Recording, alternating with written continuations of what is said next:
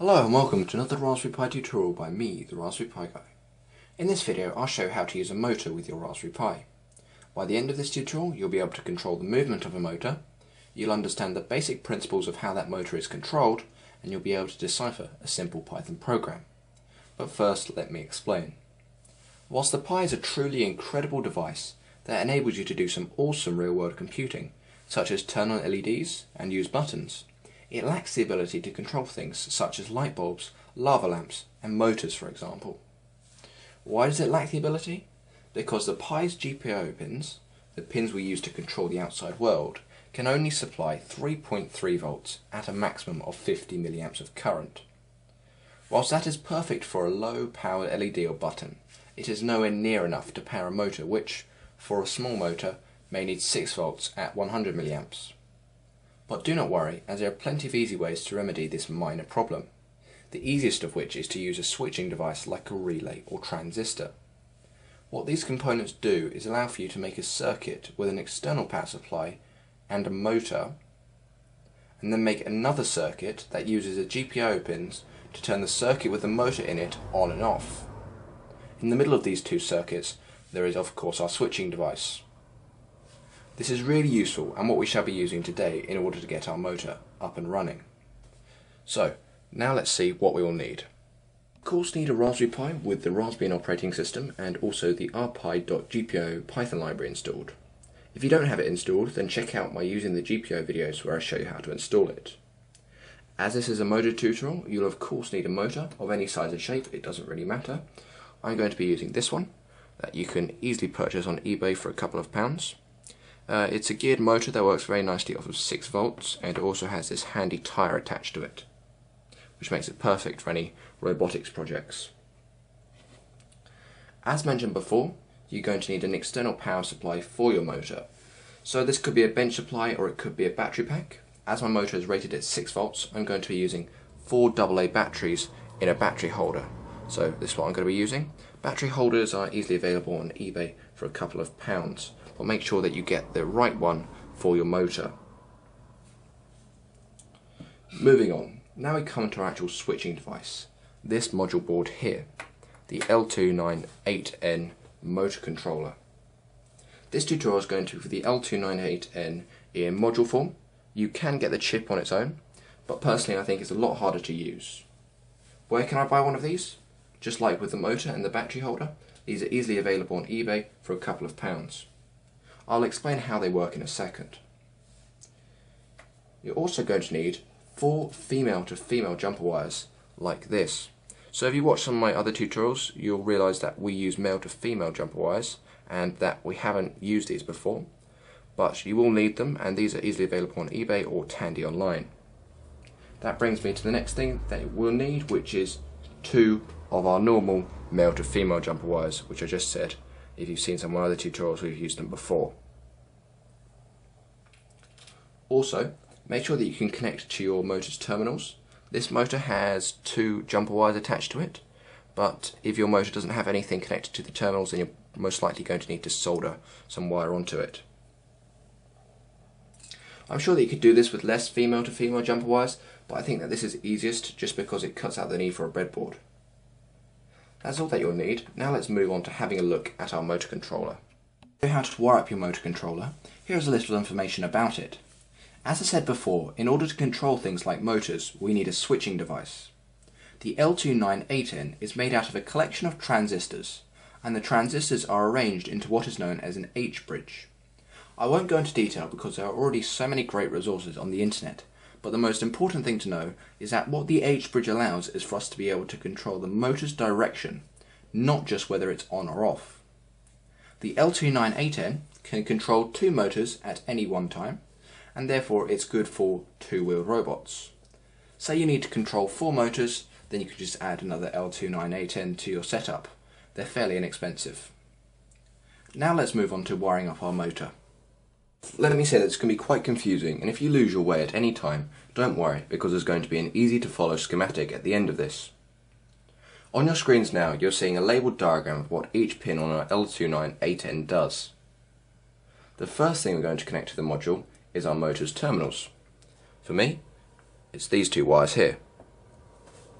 So, using a flathead screwdriver, like this one, unscrew each of the screw terminals of output A, and output A are these two screw terminals here.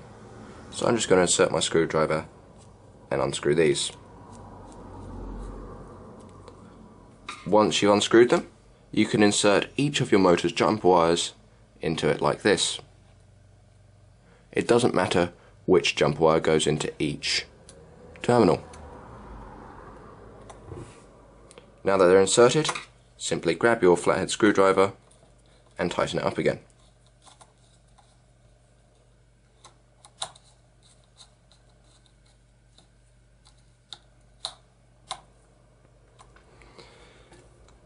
Give your motor a firm tug and they shouldn't fall out. And that's how you know that you've wired it up correctly. Let's connect our motor's power source. The pin that is labelled plus 12 volts is for our power supply. The name is a little bit misleading. It can be for any voltage. In my case, I'm going to unscrew it. So it is, move my battery back out of the way, it's this pin here, this screw terminal. Simply unscrew it.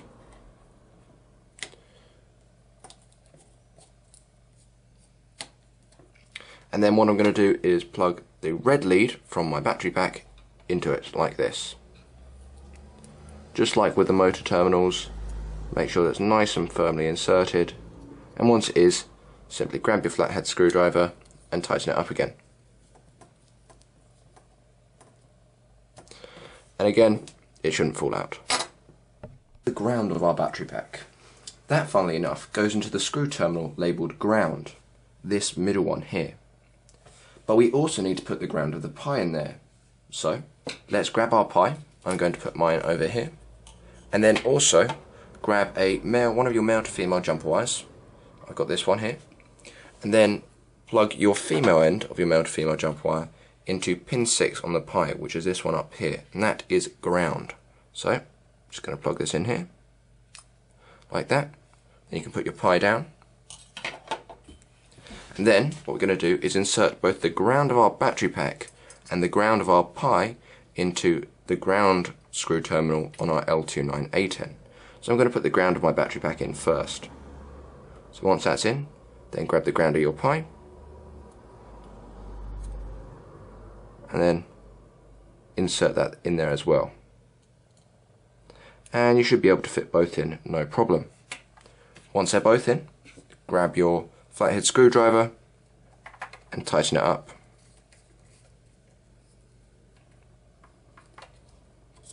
And that's ground sorted. Our ground, battery pack and motor wired up, we can finally go on to the last screw terminal, which is this one down here. And as you may be able to see, it says that it's plus 5 volts. And you may be wondering what this is for. This is actually for the plus 5 volts of power that the L29A10 needs to function. And luckily our Pi is able to supply that. So let's go ahead and unscrew it. Once you've unscrewed it, grab your last male to female jumper wire, like this, and then insert it into pin 2 on the Pi, which is plus 5 volts. So pin 2 is just 2 above ground, so this pin here. Make sure it's nice and firmly inserted. And then grab the male end and, just like with ground, insert it into plus 5 volts. Once you've done that, simply grab your flathead screwdriver again and tighten it up.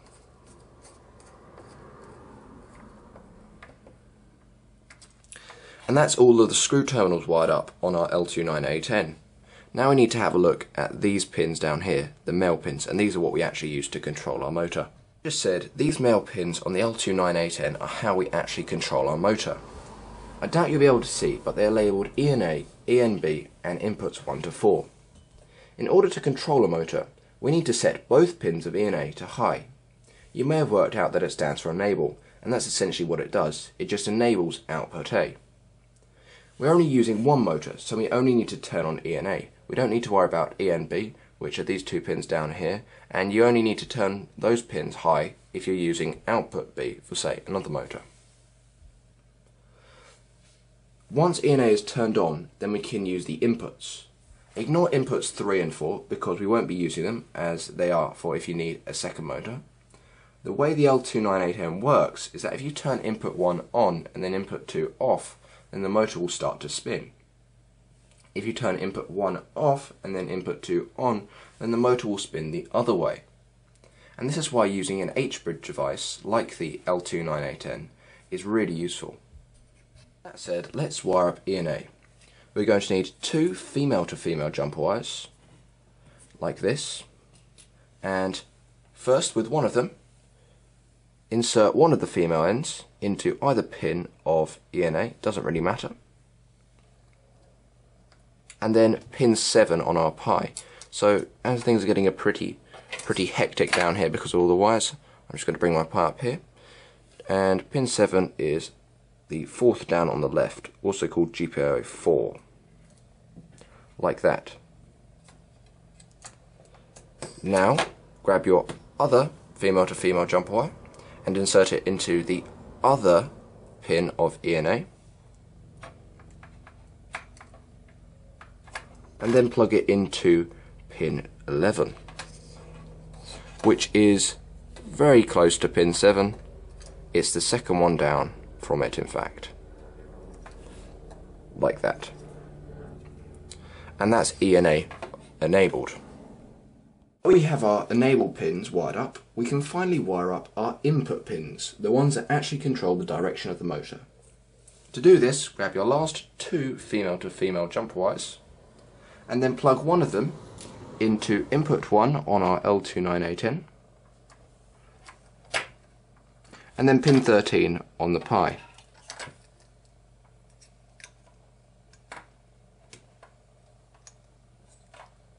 Make sure they're both nice and firmly inserted.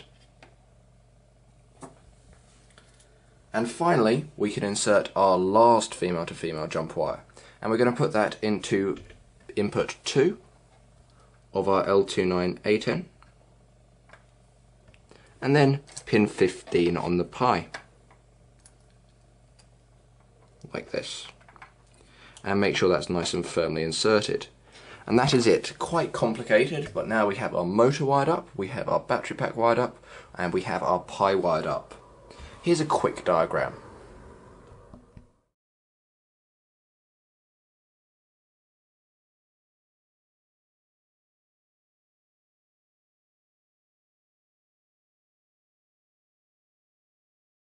So now that we have our L298 wired up, we can actually program our motor.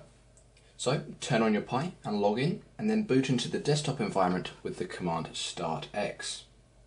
Once you're there, open up a Python editor. I recommend using the default idle, which is down here, so double click on that, and you should see the Python shell appear, something similar to this. And for you, what you're going to do is click on File and then New Window. I don't need to do this because I've already programmed the program that I'm going to be using, and I'm just going to go to Recent Files. So here is our program. As you can see, it's pretty simple. You can find the code and all the other information from this tutorial in the description below, so don't worry, you're not going to have to copy out those 20+ lines. And I'll just explain what it does in a nutshell. So it just makes our motor spin one way for 2 seconds, then it makes it spin the other way for 2 seconds, then it makes the motor stop completely for another 2 seconds, and then it does that over and over. But let's go through that in Python so you can see how our program actually works. So these two lines here just import the necessary modules. So we're importing the rpi.gpio module so we can interface with the Pi's GPIO pins, and we're also importing the time module so we can use delays. And these next 5 lines, they simply set up the pins that we are using as outputs, and that's very important because otherwise the Pi wouldn't know what to do with them, essentially. These next 2 lines, you might recognise those pin numbers, 11 and 7, because they're the pins that we wired up to E and A. And you might remember that I said that we had to enable those, otherwise the motor wouldn't spin. So I've just set both of those to true. And now for the main body of code, this while loop here. And essentially what a while loop does, it just goes around and around until you intervene. So it's set up into sort of couples of lines, and the first 2 lines here simply set input 1 to true and then input 2 on our L29A10 to false, and that just makes our motor spin, as I said, one way for 2 seconds. And then these next two lines are almost identical but inverted, so it spins the other way for 2 seconds. And then these two lines are different because both of our statements are false, and that means that the motor doesn't spin at all. And that does that for 2 seconds as well. And as I said before, very simple program. You shouldn't need to worry about if you're not a very experienced programmer, because I'm pretty sure that most of you will be able to get your head around this no problem at all. For the more advanced programmers, why don't you try to adapt my code by putting in functions? Anyway, once you have your Python program looking like my one, then save it as motor.py into any place you want. I've saved mine in Python programs, which is a folder on my desktop. And then what we're going to do is double click the terminal. Don't try to run your program in the Python shell because it won't work, as idle doesn't have root privileges. So once the terminal is up and going, change directory to where your Python program is saved. For me, all I have to do is change directory cd to desktop/Python programs, making sure that you spell wherever you're going correctly, and then hit return, and you should see no error messages, and that means that you're in the correct directory. And once we're there, all we have to do is enable our program. So you do that with this line of code here: sudo python motor.py, and then hit return, and immediately you should hear your motor start to spin. So I'm sure you can hear my one. Why don't we go give that a look then? As you can see, our program has performed flawlessly, and now we have a very happy motor.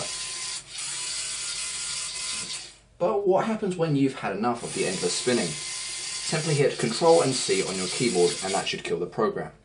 So I've just done it now, and as you can see, our motor's stopped spinning. That's it for this tutorial, but we've covered a lot of new ground. Personally, I think interfacing with motors is one of the coolest things that you can do with the Pi, and I've made many robots with motors similar to this one. Well, that might be a hint about the not so distant future. Anyway, as I said before, all of the code and information, including where to buy these items, is in the description below, so please do give that a look. Thanks go out to forum members Joan, Mike RR, and also Serious Hardware.